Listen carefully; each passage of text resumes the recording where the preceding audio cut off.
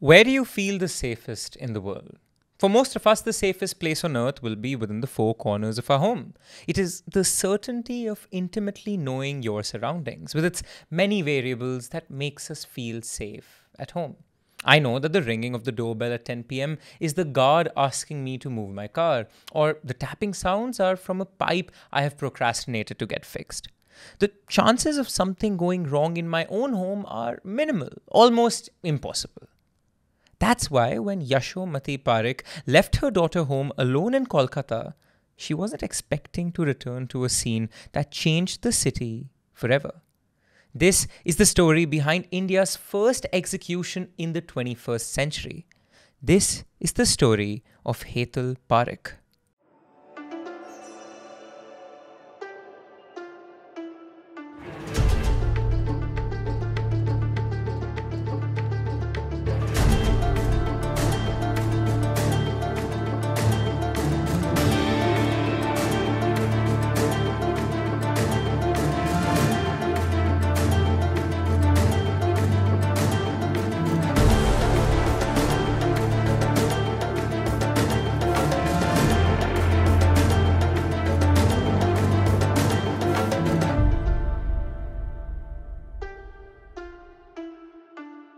Hi everyone, welcome to Desi Crime, a show where we dive deep into some of the craziest cases from around South Asia.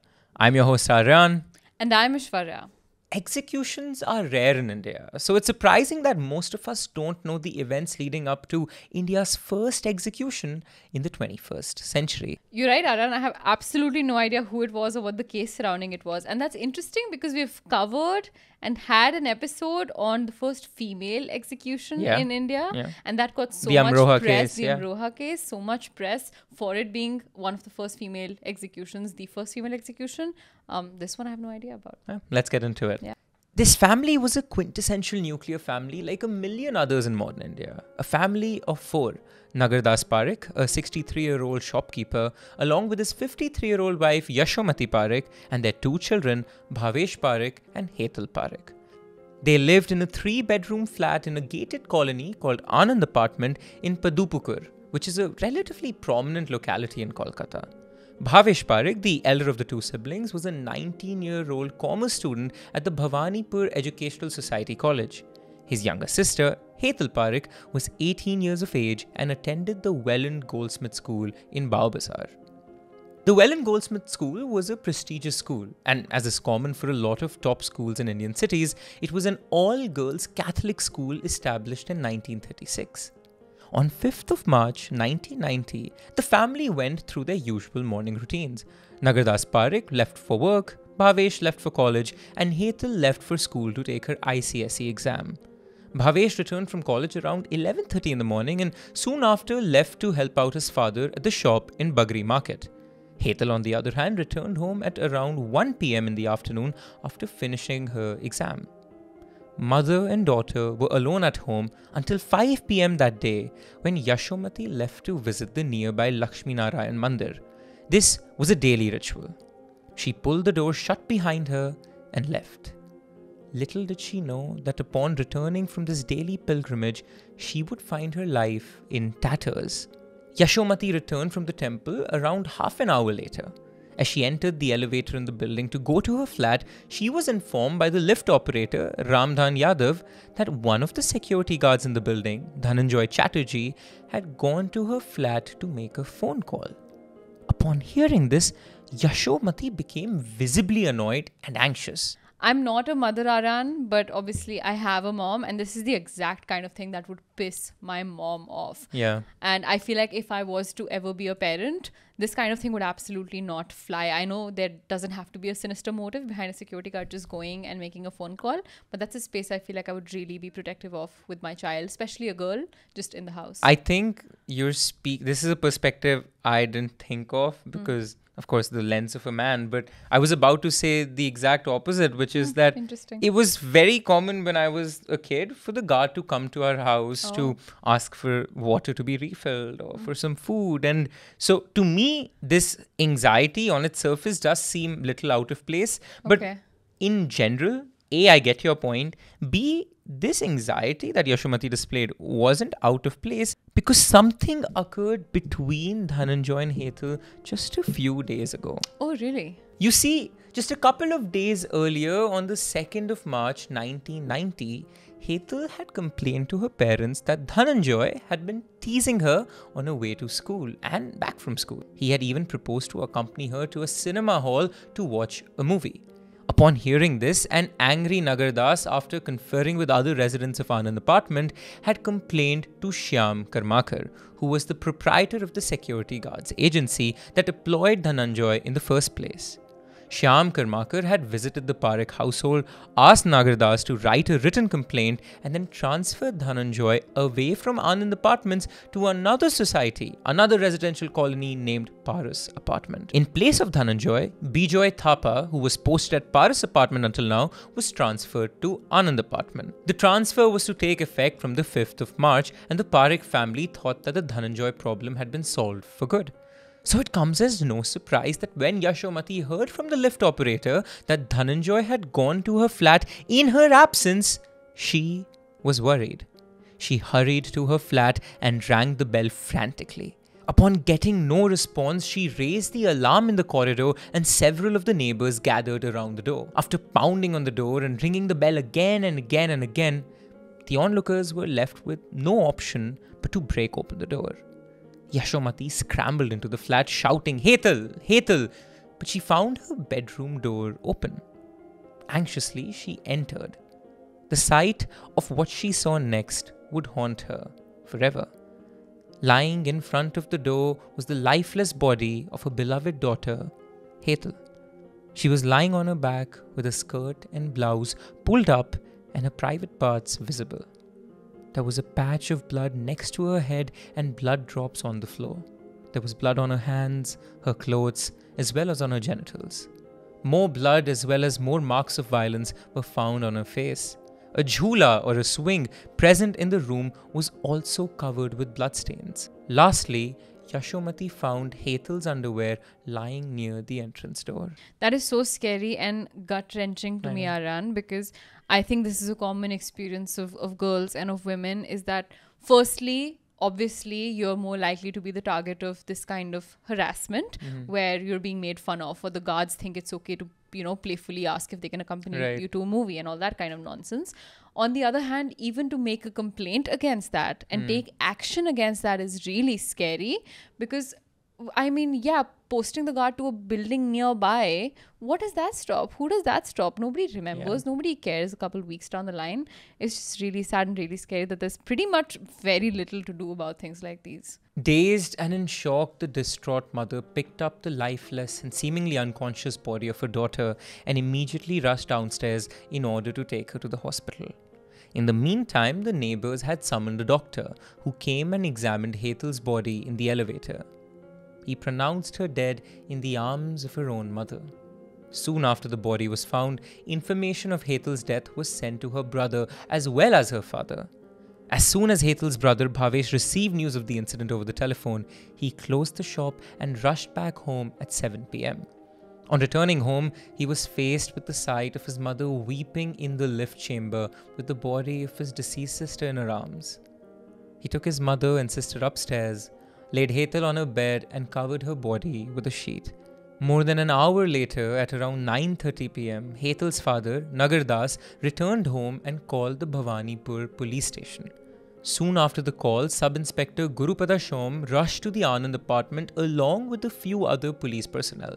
He recorded an FIR on the basis of Yashomati's statement and began their investigation by reaching the room in which Hetal's body was found. In the room, they found a few articles that were out of the ordinary, including a broken chain and a cream-colored shirt button, presumably from the shirt of the perpetrator. As it turns out, there was also a lady's Ricoh wristwatch that was missing from an almirah kept in the room, which was discovered by Yashomati only the next day when she told the police. Aryaan, I've said this often and we've discussed this often, that there is no right way to react when there is a situation like this that faces you. Yeah. Nobody knows how they would truly react when they're faced with a situation like this. But also, some situations are more odd than others. Why did the family wait an hour before they called the police? That's also an hour after the crime occurred. Because the dad came home late. So that's 2 hours. Not only is that one of the details that stood out, another detail that stood out to me was the fact that they did not take her to the hospital. Yeah. So she was proclaimed dead in the elevator because there was a doctor there. And they just took her back to the apartment. Right. So that was a detail that stood out. But again, I think it could just be she's dead. And they didn't know what to do. Maybe they were waiting for the man of the house to come back before they took some action. But then again, I wonder, why didn't the dad come back immediately? But yeah, these are details that stood out. That's really weird, yeah. Soon after the autopsy was performed, the post-mortem revealed that there were 21 separate injuries on Hetal's body, including on her neck, hip, and elbow. The injuries suggested that Hetal was hit on the face repeatedly and was pressed against the swing in the room. Hetal's hymen showed tears and there was evidence of fresh blood. Traces of semen were also found. The semen sample, however, was too disintegrated for its origin to be determined as per the forensic examination. Hetal's nostrils, face and hair were also bloodied. The cause of death was strangulation, as evidenced from the quote fracture and dislocation of the hyoid bone. The hyoid bone is located between one's jaw and one's voice box. Breaking it requires a great amount of force. The death of Hetal Parekh was definitely a murder. It was no accident and the culprit knew what they were doing. Speaking of the culprit, we all must be wondering, where is Dhananjoy? Surely he is the prime suspect. And the police were all over it. They went searching for Dhananjoy that very night, but he was nowhere to be found. Dhananjoy had simply disappeared into the thin of the air. Over the next few days, he did not collect his wages, nor did he report to duty at Paras' apartment like he was supposed to. Days became weeks, but there was no sign of Dhananjoy. Finally, on 12th May 1990, more than 2 months after Hetal was found dead inside her home, Dhananjoy was arrested during a raid of his home village. Upon his arrest, Dhananjoy was very candid with the cops. According to the police, he confessed to his crime and also disclosed the location of where he had hidden the clothes that he wore, as well as the watch that he had stolen. On the basis of his disclosures, the police recovered a Ricoh wristwatch as well as a shirt and trouser wrapped in a newspaper from his own house. From all the information presented till now, you must be thinking that this is an open and shut case. Dhananjoy used to eve-tease Hetal, and one day he saw a window of opportunity when she was home alone. He raped her, murdered her, and then absconded from the police. Simple. But for those of you who don't know, confessions made to the police by an accused are not admissible in an Indian court of law. This is because the Indian police is notorious for extracting confessions from the accused by torturing them while they are in custody. Take the Ryan International case or Sister Abhiya's case as prime examples of this malice. Luckily for the Parekh family, the Kolkata police were not incompetent. Since there were no witnesses to the rape and murder of Hetal, the police had to rely on circumstantial evidence in order to create an unassailable picture of what happened on that fateful day. As more and more details came to the forefront, the picture became clearer and clearer. All the details pointed towards Dhananjoy. According to the police, after Yashomati left for the temple at around 5:20 p.m., Dhananjoy informed another security guard on duty named Dasrath that he was going to flat 3A to make a phone call. At around 5:45, around 25 minutes after Yashomati had left, the security supervisor came to Dasrath and inquired about Dhananjoy's whereabouts. He wanted to ask Dhananjoy why he had disobeyed the transfer order. Dasrath tried calling the flat over the intercom but received no response. He shouted Dhananjoy's name from below, hoping to catch his attention. And on hearing his name, Dhananjoy appeared on the balcony and told Dasrath that he will come right down to talk to the supervisor. He took the stairs this time to go down and tried to hurriedly walk past them, but was caught. When asked why he did not obey the transfer order, Dhananjoy informed the supervisor that he could not report to Paras' apartment for duty that day due to some personal inconvenience, and left for the day. So, what exactly happened in the 25 minutes between 5:20 p.m. and 5:45 p.m.? The police recreated the scene as follows. Dhananjoy went to flat 3A in the guise of making a phone call and raped and murdered Hetal. He was angry with her for not only rejecting his advances but also getting him transferred from Anand's apartment and maligning his character.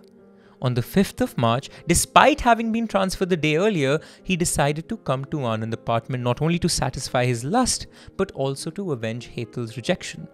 Knowing that Hetal would be alone in the apartment when her mother left the building to go to the temple, Dhananjoy goes to flat 3A and rings the doorbell.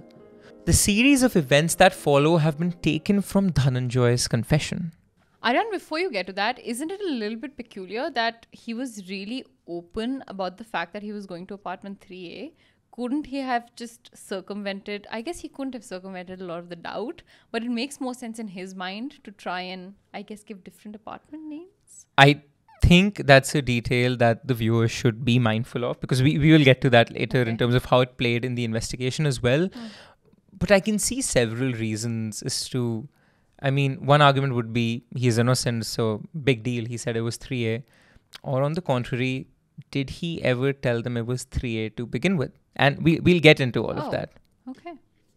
Hetal opens the door, sees Dhananjoy standing there, and quickly tries to shut the door.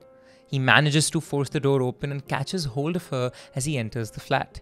He tells her not to shout, but she manages to escape him and enters her parents' bedroom. As he tries to bring her under control, a scuffle breaks out between the two, resulting in his neck chain and a button from his shirt getting torn. In order to subdue her, he hits her on the face and she starts bleeding. He presses her face against the jhula, the swing, and then forcibly lays her down on the floor. He then rapes her, and after he is done, he covers her mouth with one hand and strangles her to death with the other. He uses her underwear to clean his genitals and throws it away. Once Hetal is dead, he rummages through the almirah in the room searching for valuables. There he finds a lady's Rico watch, and before he could look for more valuables, he hears Dasrath calling his name. He goes to the balcony and tells him that he will be right down. He goes back to the almirah and hurriedly rummages through it again. On not finding anything else valuable, he decides to take the watch along with him and quickly rushes down, where he meets Dasrath and his supervisor. After feeding them the same story about some personal inconvenience, he then absconds until he is caught by the police at his uncle's house. A forensic analysis of the articles found in the room, as well as those found from Dhananjoy's home, revealed that the cream-coloured button recovered from the crime scene was from the shirt that belonged to Dhananjoy. The Rico wristwatch that was recovered from the same one was stolen from the crime scene as well. Both the complaint as well as the transfer order that Shyam Karmakar had issued to move Dhananjoy to another apartment was seized by the Kolkata police to be presented as evidence. And lastly, a guarantee card with the signature of the seller was furnished as proof that Yashomati Parekh had indeed purchased the watch and that it belonged to her. Aishwarya, it's the most Indian thing to have a collection of receipts, from no matter what and purchase boxes. you've done. Yeah, boxes and receipts. So if you have to replace an item, you can replace it, or at least you can get warranty for it whenever. Yeah. I'm pretty sure my mom has receipts from decades ago of products that don't even probably exist not on the anymore. market anymore. Yeah. But I doubt a parent would ever think that keeping those receipts would come in handy in finding the murderer of their own child. That is so tragic. I mean, my heart goes out to the family. It's one thing to have your child pass away, but to have a child pass away in these circumstances. Yeah. The discovery of the broken chain from the crime scene also connected Dhananjoy to it. You see, Gaurango Raul, who used to live in the neighbouring flat, testified to having given the very same chain to Dhananjoy just a month prior to the incident. This is what happened in those 25 minutes, according to the police. But all of this is denied by Dhananjoy. His version is that the transfer order, the testimonies of the lift operator, the security guard, the articles found at the crime scene, all of that was staged to frame him. According to him, on the day of Hetal's murder, he performed his duties at Anand's apartment from 6 a.m. to 2 p.m. and shortly afterwards he left to catch a movie at the cinema hall. After that, he collected his belongings, purchased some fruits and left for his native place to participate in the sacred thread ceremony of his brother. He was not present at Anand's apartment during the window in which the rape and murder were committed. Therefore, he could not possibly be guilty. Firstly, absolute liar. Don't believe him for a second. That's a lot of evidence that someone just happened to collect from him and tried to frame him. But even if we do believe all of this nonsense that he just spewed, why did he show up at the wrong apartment building? He was supposed to start working at Paras Apartments, but he showed up at Anand Apartments that day. Why? I think just like you, the viewers have also probably made up their minds by now. I would just say hold your horses for a quick second. But yeah, I mean, he has an alibi for why he didn't show up. He said he never got a complaint or a transfer slip to be moved to Paras Apartments. According to Dhananjoy, he was never given the transfer order in the first place. In support of this claim, he pointed out that Bijoy Thapa, who was supposed to replace Dhananjoy on 5th March 1990 and whose place Dhananjoy was to take, did not show up to work at Anand Apartment himself. If a transfer had taken place, why did Bijoy Thapa not show up to Anand Apartment like he was supposed to? Dhananjoy explained that this was because no arrangements had been made to relieve him of his duties at Anand Apartment. According to him, the transfer order as well as the written complaint by Nagardas were fabricated subsequently as an afterthought. The fact that the two documents were seized on the 29th of June 1990, more than 3 months after Hetal's death, supports the theory that they have been fabricated post facto to implicate him. The only person who could have cleared this up was Bijoy Thapa, who was crucially not examined during the trial. The fact that Dhananjoy had been transferred was also not conveyed to the residents of Anand Apartment. They remained in the dark as Dhananjoy went about performing his regular duties. Not only did Dhananjoy deny the transfer order, but he also denied ever harassing Hetal. Dhananjoy also refuted the testimony given by the other security guard, Dasrath, and the supervisor, who came to inquire about the reason behind Dhananjoy's presence at Anand Apartment that day. So, Aryan, it seems like there's this mountain of evidence against Dhananjoy that he's now refuting. Also, this was a crime scene where the criminal clearly wasn't really careful. There's all sorts of DNA evidence present there. There's Hetal's blood everywhere. There are the semen remains. Is there nothing that can be used to make sure whether it was him in the crime scene or not? Like no hair, no fingerprints, his blood, nothing? I will say firstly, the mountain of evidence right now is pointing towards a murder. I'm not sure if it's pointing towards Dhananjoy. Okay. It's 100% a murder. There is no doubt about that.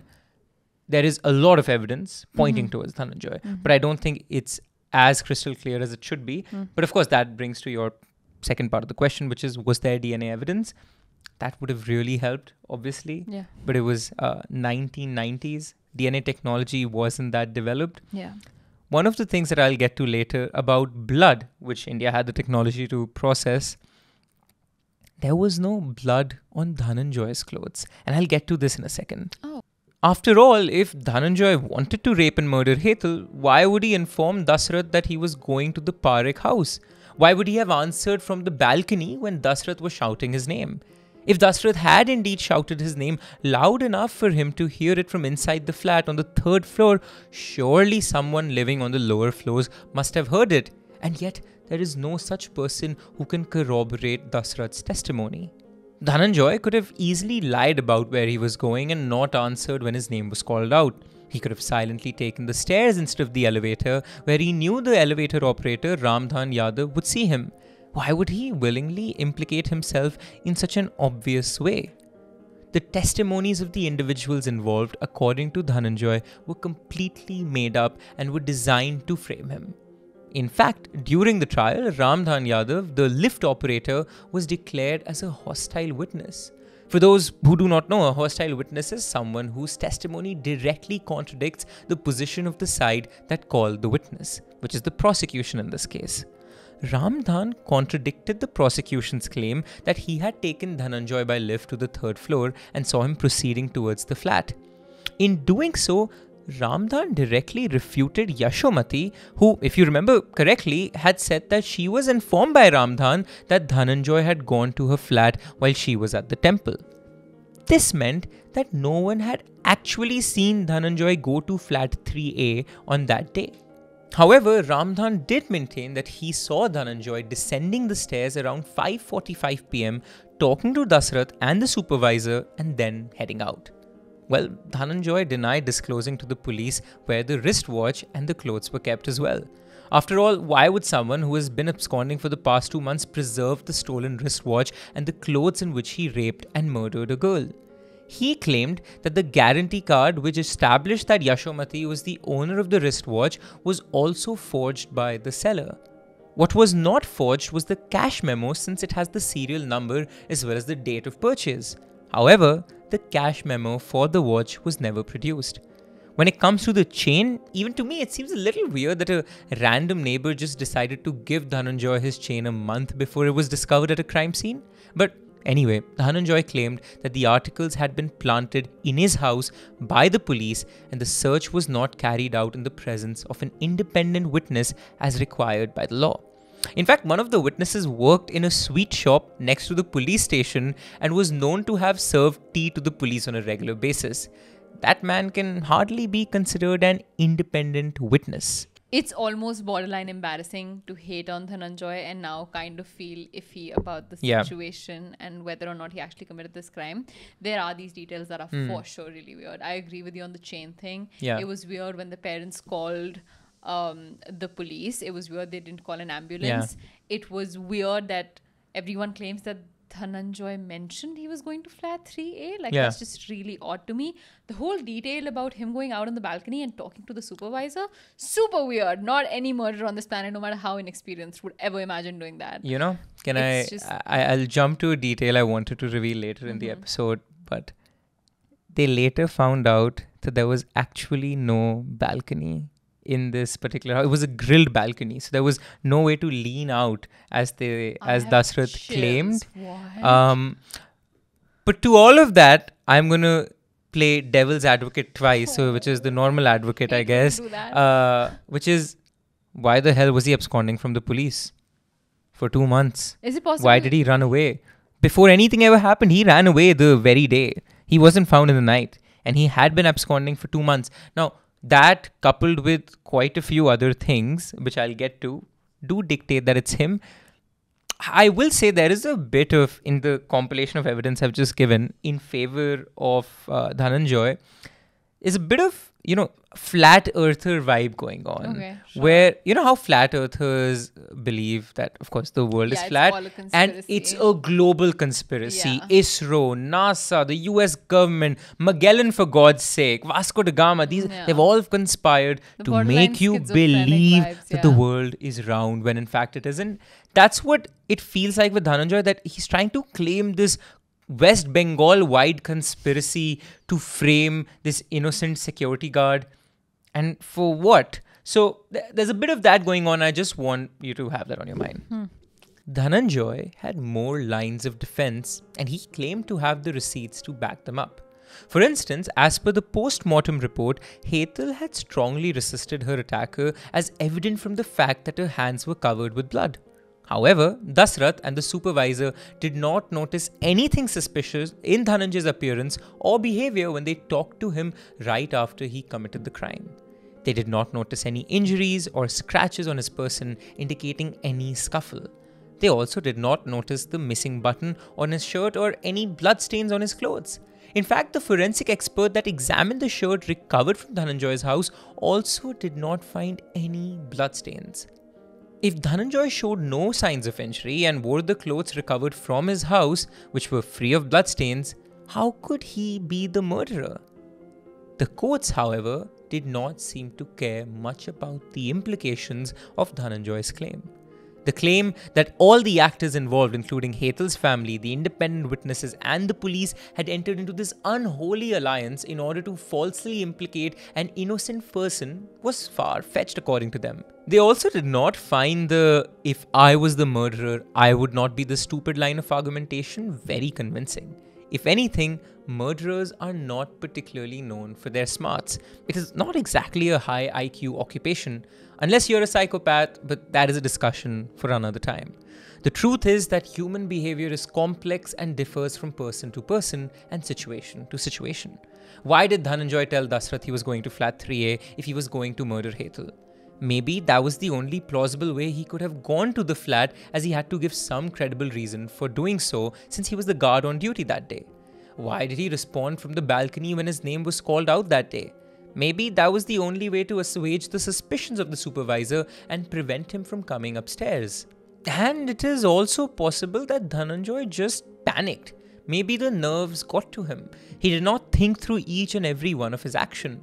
After all, how many times have you and I fumbled and gotten caught in a lie when coming up with a convincing excuse for our parents? Lying on the spot is not easy. I would imagine doing so right after committing a murder could be doubly hard. I completely agree, Aryaan. I don't think it's those details on which I slightly incline towards Dhananjay's story. It's details like his clothes had to be dirty. Yeah. It's details like there was no evidence of blood even after forensic analysis. It's details like there was such a huge struggle and there was so much blood, yet he had no scars on his body that these people downstairs found odd. For me, it's one mountain of evidence versus another mountain of evidence. Sure. It's not like it's disproportionate to the point where it's skewed in one case. But I think that's where the beauty of, a judicial system comes in, wherein you need to be guilty with no reasonable doubt. Exactly, right? Yeah. And I feel that at this point in the story, there is more than reasonable doubt that he hasn't done it. There are other theories and other holes that should be prodded further. And that's the beauty, like you said, of any judicial system where you don't have to find a perpetrator. Like the want to absolutely have to find someone is problematic. Just to pin it to somebody so that the ether of justice is fulfilled. Yeah, that's not true. In the process of which that's how innocent people are gotten, right? Because we need to get somebody to, that's literally what a scapegoat means. Right. But yeah. The court did not buy what Dhananjoy was selling. After a trial that lasted about a year, Dhananjoy was finally convicted for theft as well as the rape and murder of Hetal Parekh by the Sessions Court. He was given the death penalty in 1991. The case went to the Calcutta High Court on appeal and then finally to the Supreme Court of India, both of which upheld Dhananjoy's conviction and the death sentence. Dhananjoy's actions constituted the rarest of rare crimes, that is, crimes so severe that the death sentence remains the only solution. There was no scope for absolution. Dhananjoy was to be executed. In the words of the Supreme Court, if the security guards behave in this manner, who will guard the guards? The faith of the society by such a barbaric act of the guard gets totally shaken, and its cry for justice becomes loud and clear. The offense was not only inhuman and barbaric, but it was a totally ruthless crime of rape followed by cold-blooded murder and an affront to the human dignity of the society. End quote. Till then, he made multiple attempts to get the sentence vacated, but to no avail. After his mercy petition was rejected for the second time by the President of India, there was no hope for him. The Indian judiciary and the executive had both decided. Dhananjoy was going to be the first person in 21st century India to be judicially executed. As the execution day loomed closer, the case received a lot of media and public attention. Several prominent individuals and human rights groups organized marches and candlelight vigils against Dhananjoy's execution. On the other side, Mrs. Meera Bhattacharjee, wife of the then Chief Minister of Bengal, led the campaign calling for Dhananjoy's hanging. Dhananjoy's case sparked a larger debate on the death penalty and its utility. Everyone in Kolkata knew of him by this point and the fate that awaited him. It was finally in the early hours of the morning on the 14th of August 2004, on the day of his 39th birthday, that Dhananjoy Chatterjee was hanged to death in Alipore Jail. His last wish was for religious songs to be played as he was led to the gallows. Throughout the 13-year period that Dhananjoy spent in prison, he maintained his innocence, right till the day of his execution. His last words, according to his hangman Nata Malik, who retired right after, were, quote, "Ami nirdosh, Amake mere peechhe shob," end quote. I am innocent. They are killing me. Students and teachers of the Welland Goldsmith School, where Hetal had been a student, spent the morning of the 14th praying in the memory of Hetal, as well as Dhananjoy.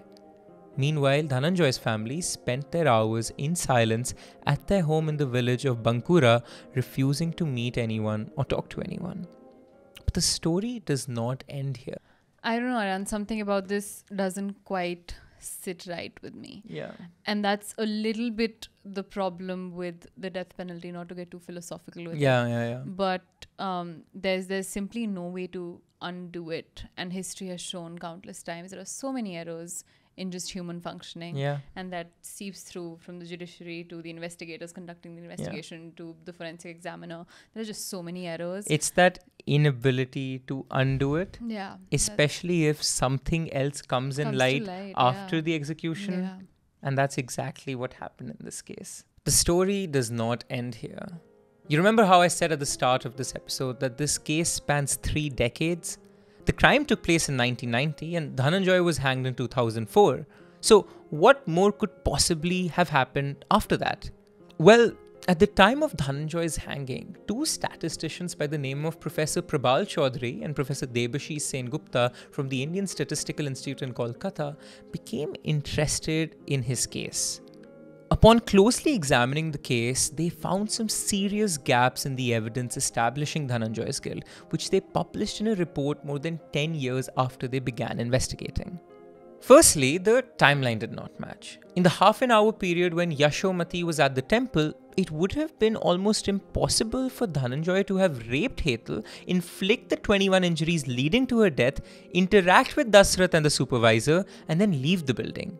Do you remember Dasrath mentioning that Dhananjoy leaned out from the balcony of Hetal's flat and told Dasrath that he would be right down on his name being called? Well, according to the report, it would have been impossible for anyone to lean out of the balcony as it was covered with a grilled enclosure. In fact, the balcony was not even visible from Dasrath's position. All of this combined, the skewed timeline, the lack of bloodstains on his clothes, the discovery of evidence without witnesses, the absurdity of Dhananjoy's behavior, this combined made the professors come to the conclusion that Dhananjoy was in fact innocent. Aryaan, to prevent myself from getting really, really bogged down by all of this evidence that shows possibly that he didn't do it, or at least doesn't conclusively show that he did it, I'm going to focus on who a different suspect could be. Is there anyone? This was a young girl in an apartment building that seems like it belongs to people that are well off enough with security guards and all of that. She was in a house for just a 30-minute time span and there is such a violent crime that's committed. There is no other witness that we possibly have. Not a witness, but the report does state an alternate theory of what could have happened, a theory that wasn't prodded by the investigators enough. The theory that it was perhaps her own family that killed her.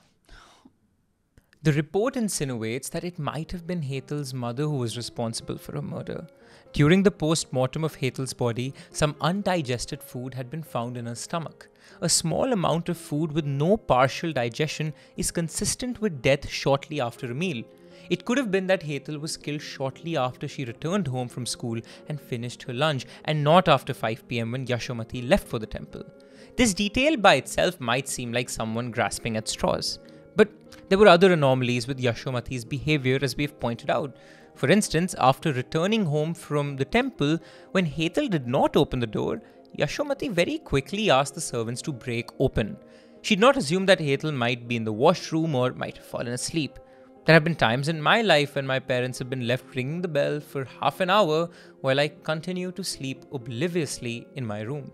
Yashomati did not even try to get in touch with Hetal over the phone or the intercom, but decided to go for breaking the door open immediately as if she already knew something was wrong. When she finally discovered Hetal's lifeless body, she did not take it to the hospital or call the police. In fact, it was more than 3 hours after Hetal's father and brother had returned home that they called the police for the first time. By this point, the evidence could have very well been tampered with. As far as rape is concerned, there was not enough evidence to state that Hetal was raped in the first place. While the post-mortem report showed a fresh tear in the hymen, there was no injury on the breasts or the genitalia or even the surrounding area. The bulk of the injuries suffered by Hetal were in the face and the neck.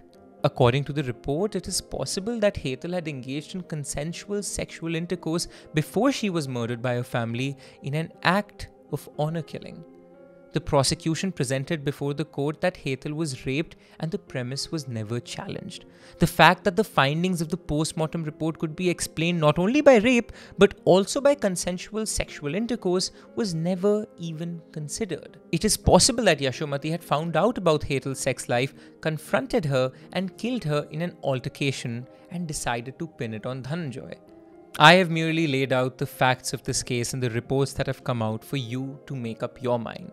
But even if I was to believe that the Parekh family had something to do with their daughter's murder, it still does not explain why Dhananjoy decided to abscond after Hetal was found murdered and until he was captured. Why would the neighbors, the security guards and the police all collude to help the Parekh family hide the murder of their daughter? But there are enough holes in the prosecution's theory that I cannot say for sure that Dhananjoy is guilty, at least not beyond a reasonable doubt. We have seen time and time again that the Indian police is second to none when it comes to getting things royally wrong, be it the Ryan International murder case or the Arushi Talwar case. Maybe there is another explanation that neatly fits the facts. But sadly, by the time Professors Chaudhary and Sen Gupta released their report, it was already too late for Dhananjoy. A lot of the chinks in the prosecution's armor were wholly ignored by Dhananjoy's lawyers at that time.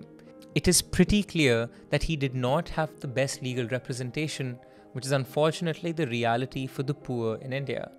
The assertions made by the prosecution and the testimony of the witnesses was never challenged. Would the verdict have been any different if Dhananjoy's side of the story, which articulated properly only much later, was presented before the court at the time? Did Hetal get the justice she deserved when Dhananjoy was sent to the gallows, or was Dhananjoy another victim of the system? Did Dhananjoy get what he deserved for killing Hetal, or was everyone involved in the case a victim themselves? That is for you to decide. But until then, stay safe, stay crazy, and stay Desi. If you like what we do here at Desi Studios and absolutely love what we're wearing today, this is merch you can go buy all for yourself. You can buy this Desi Crime merch in our YouTube store on the link down below at Kadak Merch. Keep the engines at Desi Studios rolling so we can pay our videographer right behind the camera to make these amazing episodes just for you.